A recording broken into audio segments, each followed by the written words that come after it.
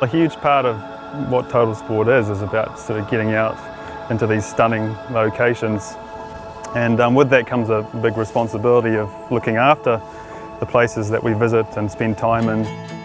Do you think most people who actually get involved in these events understand that as well and buy into that? I think that most people in the trail running community really do care about their environment because they're more sort of connected to it, they're spending more time in it, and so they have that connection already.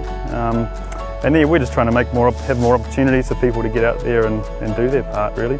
Sustainable coastlines help us out. They do a whole bunch of cleanups around the coast, New Zealand wide. The message is hitting home because I know that when I started doing total sport events, I actually became a tidier Kiwi even when I was doing training runs in town. I'd stop and pick stuff up and put it in the rubbish if I possibly could. Awesome. Yeah. Yeah, that's right. Yeah, it's just having that connection, isn't it?